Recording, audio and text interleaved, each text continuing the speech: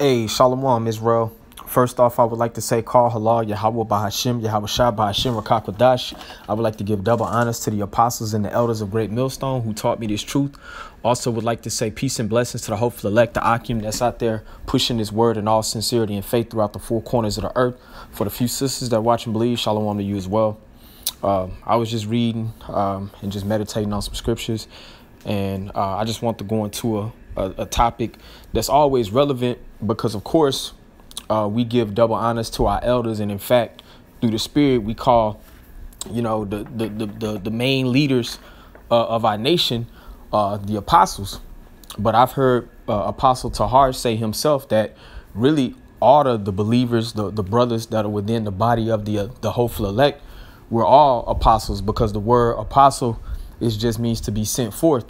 So just as Yahweh Shah, the only begotten Son of the Heavenly Father, he was sent forth into the world to bring light to us, or bring life, rather. Light and life, those things are synonymous, but he was brought to bring life to us, because through the wages of sin we were dead, but through Yahweh Shah we live. So Yahweh Shah himself was sent forth from the Heavenly Father, and the men that was called into this faith, we've been sent forth to lift up the standard of the Lord, to be lights among the world that's full of gross darkness, to proclaim the gospel, the good news, the good tidings to the lost sheep of the nation of Israel.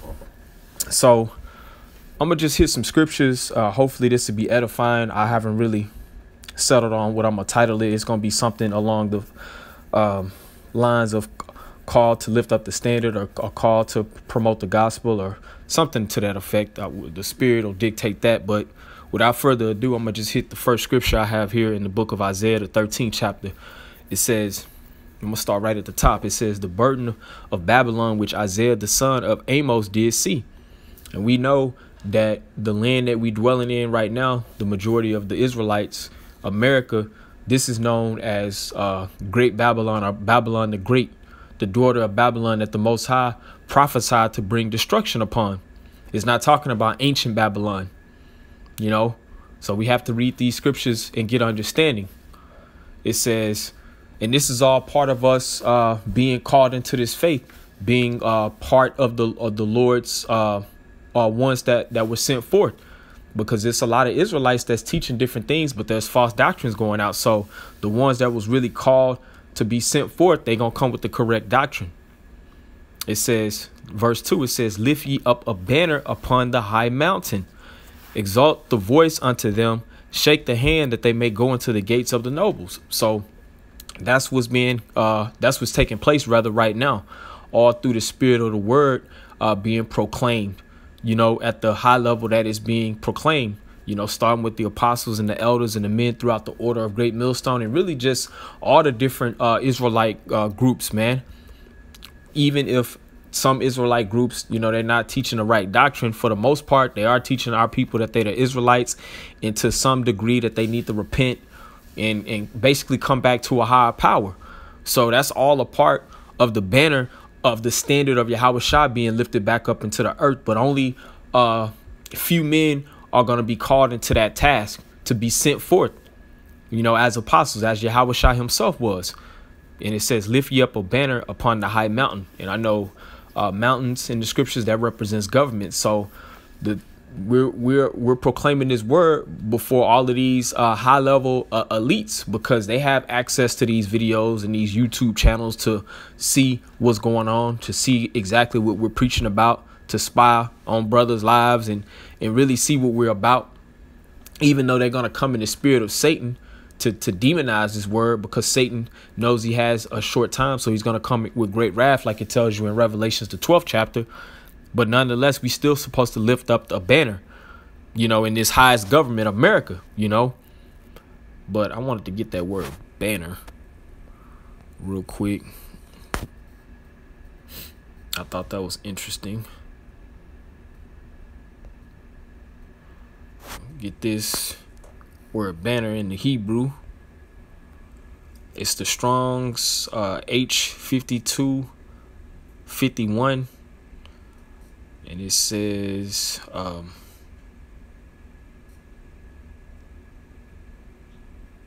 I'm looking for that Strong's definition, Strong's info.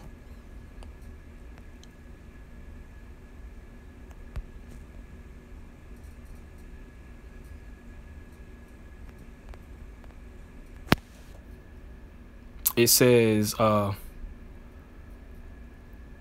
flag, also by a sail by implication, a flagstaff, generally a signal, figuratively a token, banner, pole, sail, standard. So that's the word I was looking for when you go into that word banner in the Hebrew. It's a standard. So a standard is being lifted back into the earth, the standard of righteousness, because this world, as we know it, is full of wickedness. Satan controls this current world that the nation of Israel, that the men of the Lord are having to serve this captivity in right now. So wickedness and all manner of perversion that gets exalted in this place. But the standard of righteousness is being lifted back up through the earth, through this word going out, through the men that were sent forth to go out and teach it and break these things down properly. And it says, I'm going to read back in, I'm going to go back to the scripture, but I thought that word banner was interesting to bring out. I'll just read it again. Isaiah 13:2, it says, lift ye up a banner upon the high mountain, exalt the voice unto them. So we're supposed to exalt our voice unto these higher level governments, man, to anything, any opposition against Yahweh B'Shem Yahushua that's in this place, you know, because everything in this place is set against the word of Yahweh B'Shem Yahushua. This place is anti-Messiah. So we're supposed to exhort our voice unto them. That's why brothers go out and preach, you know, cry loud, spare not, lift up our voice like a trumpet. It says that in Isaiah the 58th chapter. So it says shake the hand. So we're calling out all of this wickedness, man. You know, like it also talks about in Revelation 12:10, the accuser of our brethren being cast down. So we're pointing the finger at the wicked, who we can identify through the scriptures, through the prophecies in the Bible, man. That's all part of lifting up the banner, that standard as well. You know, of course, lifting up the standard of righteousness, exhorting our people to repent, you know, come back to the Heavenly Father, offend less, quit just committing sin, you know, try to walk the right way. But also at the same time, we expose the devil. We expose all of the damn evil deeds that this maniacal demon, the red Hebrew Edomites, have been doing to our people, man. It says, shake the hand that they may go into the gates of the nobles. And gates represents leaderships, and the leaderships of this high government America is these elites, man, who are trying to fulfill a new world order.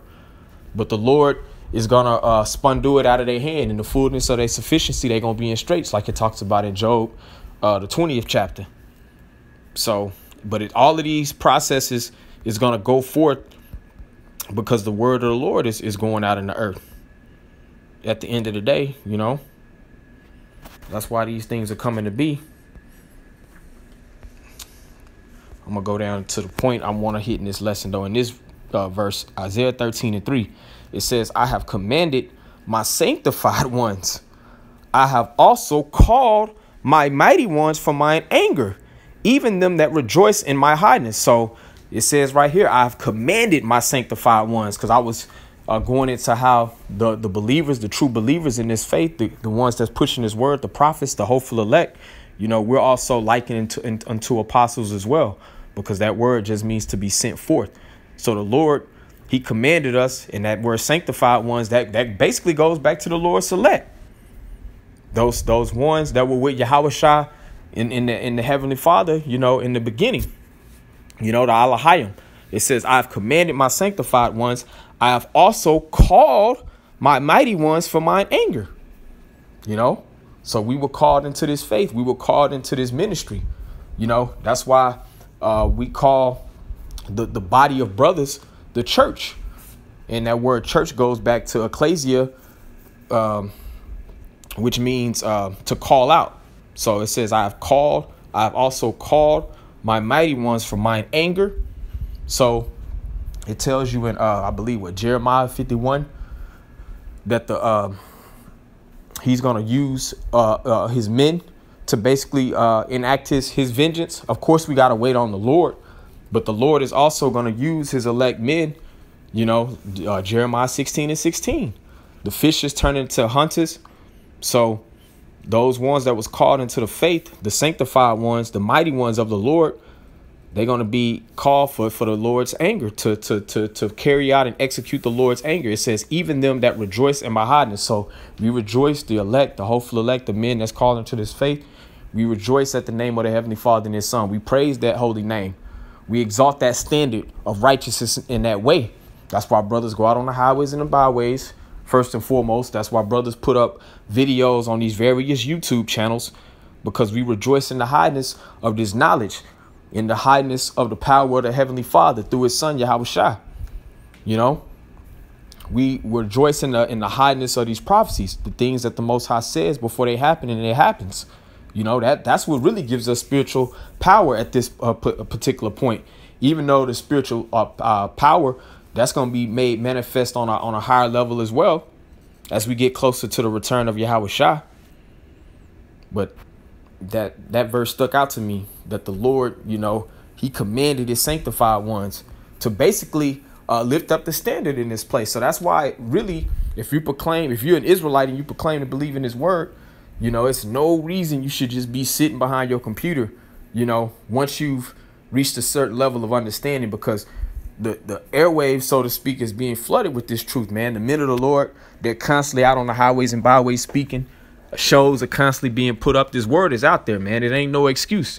That's why Yahushua said it ain't gonna be no cloak for our people's sins, But it's all through the Spirit of the Lord, because the Lord says many are called, but few are chosen. So at the end of the day, you have to be called.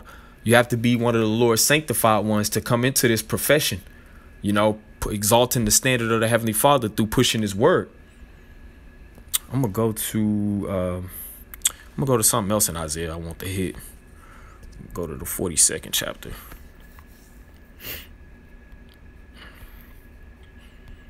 Yeah, I'll start at 6.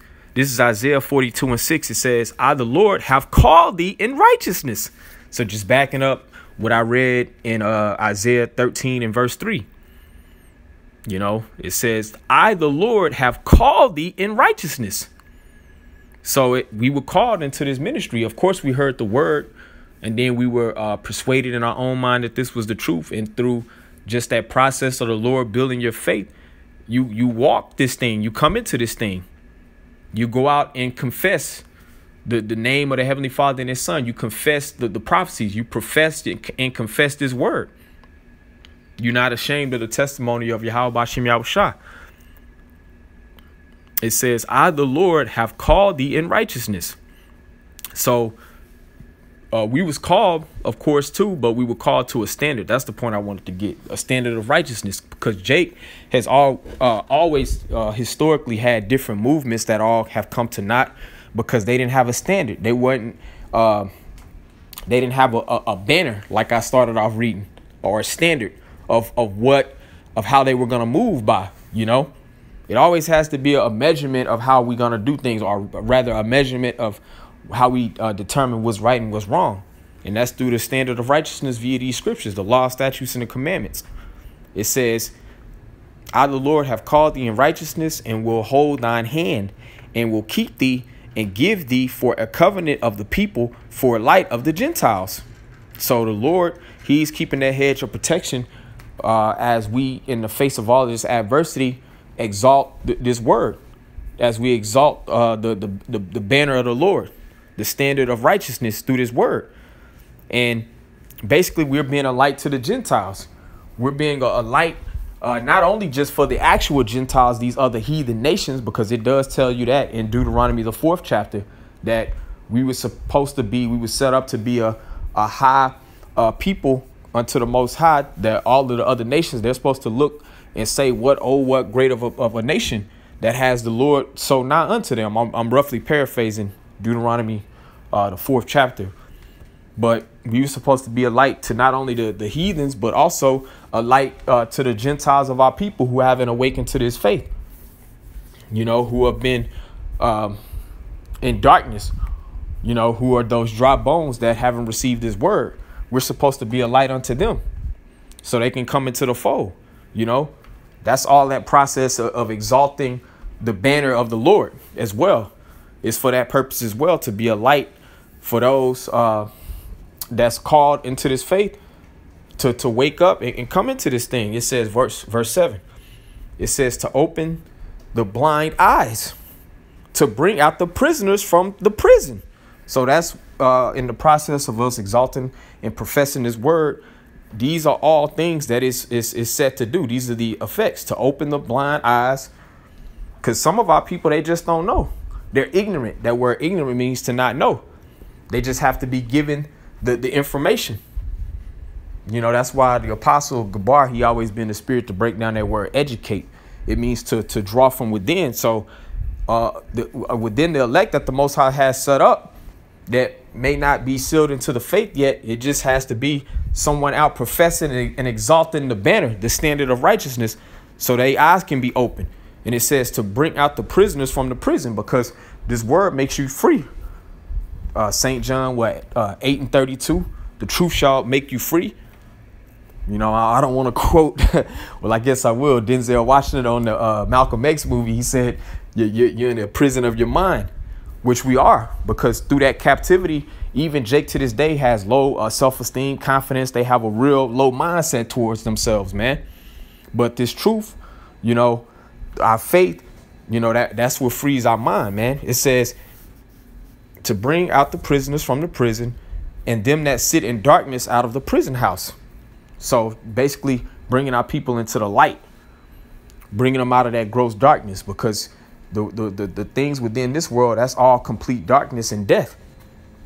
This righteousness, this truth, the gospel, the good news of the Lord, telling our people that our enemy that has been putting hell and oppression on them, their kingdom is about to be destroyed, and that the kingdom of heaven that's going to last on earth forever, you're going to be in rulership in that kingdom, and you're going to have all of these other heathen nations being subservient to you. This is part of the good news that frees our people's minds and spirits. You know, it says, verse 8, I am the Lord, that is my name, and my glory will I not give to another, neither my praise to graven images. So the Lord, he called Israel the apple of his eye. So he has his people close unto him, even though we turned our back on the Lord and he disowned us, like it tells you in the prophecy in Hosea, the 1st chapter. But he made promises to our forefathers, and Yahweh Shah ultimately, he was set on his course to bring us back unto the Heavenly Father. It says, Isaiah 42:9, it says, behold, the former things are come to pass, and new things do I declare. Before they spring forth, I tell you of them. So that's the power of the sanctified ones, the ones that was called into this faith, that we have over everybody else that's within this society, within this realm. You know, we have the ability to understand the prophecies, to have foresight, all through the Spirit of the Lord. You know, the former things are being declared. Or I'm going to read it again. Isaiah 42:9, it says, behold, the former things are come to pass, and new things do I declare. Before they spring forth, I'll tell you of them. So new things the Lord has already declared. Before it happens, it says, I tell you of them. So we already know that Great Babylon is going to be destroyed by thermonuclear destruction. We already know it's going to be a famine, a race war, martial law, you know, all different types of hell through the prophecies, through the things that the Most High declared before it actually happens. He told us, man, we have the ability to understand it, being those sanctified ones that was called to go out and push this word, to profess this glorious gospel, you know, to lift up that banner or that standard. Isaiah 42:10, it says, sing unto the Lord a new song. That's all going back into lifting up the banner or that standard. This is the new song, the gospel, you know, the kingdom of heaven. It says, sing unto the Lord a new song, and his praise from the end of the earth. Ye that go down to the sea, and all that is therein, the isles and the inhabitants thereof. So that's all a part of exalting or lifting up the banner as well. You know, singing the new song of the Lord, the gospel, which everyone's not meant to pipe to the melody of the song. Only the elect, only those ones that was called into the faith, only the sanctified ones are going to be able to hear this new song. And then they're going to learn of this song, and they're going to be able to sing this song as well and send forth the praise of our Heavenly Father throughout the four corners of the earth, throughout the all of the different peoples, being the light unto the world. Waking up our people, man, because we see our enemy, man, he's about to go down. Day for day, you can just see the looks on these Edomites' faces, you know, even though they're proud, a lot of them still, you know, it's just beautiful just seeing Jake having like a more spirit of rising up at the appointed time, you know, even though you got a lot of Jake that be cooning and buffooning, you know, a lot of Jakes for the most part, they're starting to wake up to the BS that the enemy's doing to them, man. And that's all praise to Yahweh Bashim Yahushua, call Allah Yahweh Bashim Yahushua for that word, for that banner, for that standard going out into the earth, you know. Let's see. I want to get one more scripture account of our greatest example to date. You know, he was sent forth before we all were, you know, and we're just trying to be in the mind of him, like it talks about in Philippians 2. Let this mind be in you that was also in Hamashiach Yahushua, our Savior. I just want to go into this account in Luke, the 2nd chapter. Because this is the ultimate anointed that was called, you know, that was sent forth from the Heavenly Father to be a light into the world. I'm going to start at where I want to start, 2 and 25, I think I want to. Yeah, this is St. Luke 2 and 25. It says, and behold, there was a man in Jerusalem whose name was Simeon. And the same man was just and devout, waiting for the consolation of Israel, and the Holy Ghost was upon him. And it was revealed unto him by the Holy Ghost that he should not see death before he had seen the Lord's anointed. And he came by the Spirit into the temple. And when the parents brought in the child Yahushua to do for him after the custom of the law. So this was during the time where Yahushua, he had turned 12. If you go into the account, he was with his parents, his actual biological parents, Joseph and Mary. They went up to Jerusalem because it's 3 times, of course, according to Israelite customs, that you come up to Jerusalem. And yeah, but it says to do for him after the customs of the law. So he was going to most likely get anointed. You know, I know them rats, they call it like bar mitzvah, you know. But I'm going to just continue on. Verse 28, it says, then took he him up in his arms and blessed the Most High and said, Lord, now lettest thy servant depart in peace according to thy word. For mine eyes have seen thy salvation, which thou hast prepared before the face of all people. So this is Simeon right now. The Lord, through the Spirit, had told him that he wasn't going to die until he basically met and anointed Yahushua, you know.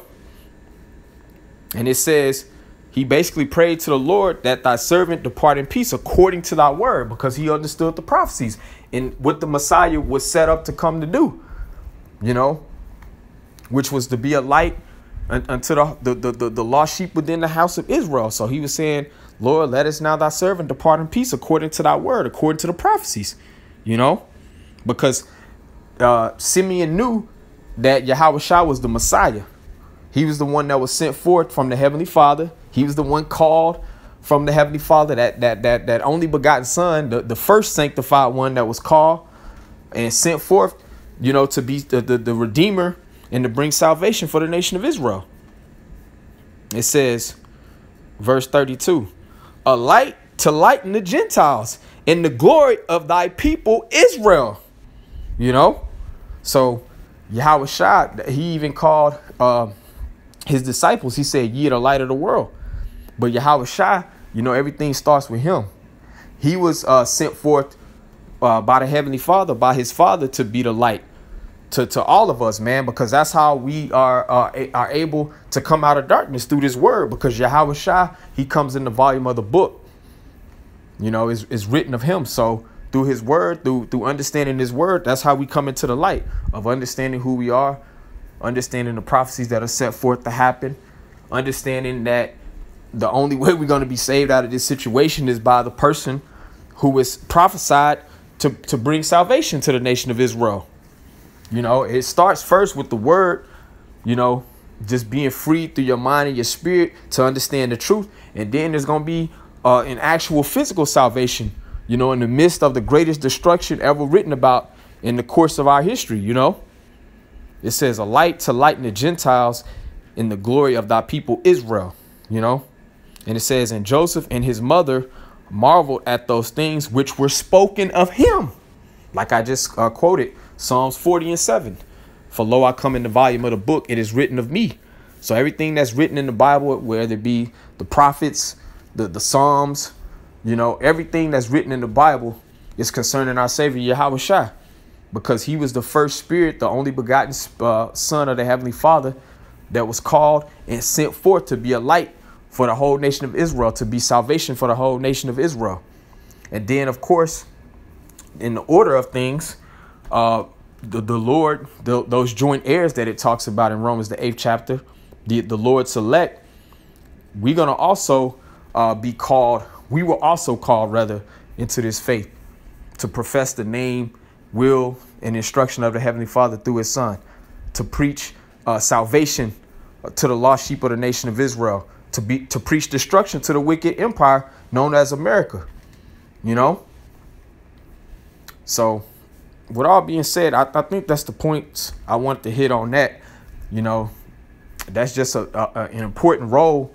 Even brothers that may feel that the role that they have within this thing of ours, you know, is insignificant. Man, we've been called into a huge profession, man. So really, you should just take ownership based on whatever measurement that the Lord gave you, you know, because we've been given a heavy task, man. We've been called into this faith, man, to lift up the standard. And the standard that we're lifting up, the banner, the standard that we're lifting up, man, is going to really change the whole course of this thing, of this world as we know it, you know. So hopefully this edified and made sense. I want to give all praises to Yahweh by Hashem, Yahweh Shai by Hashem Rakakwadash. Double honors to the apostles and elders of Great Millstone. Shalom, peace and blessings to the hopeful elect.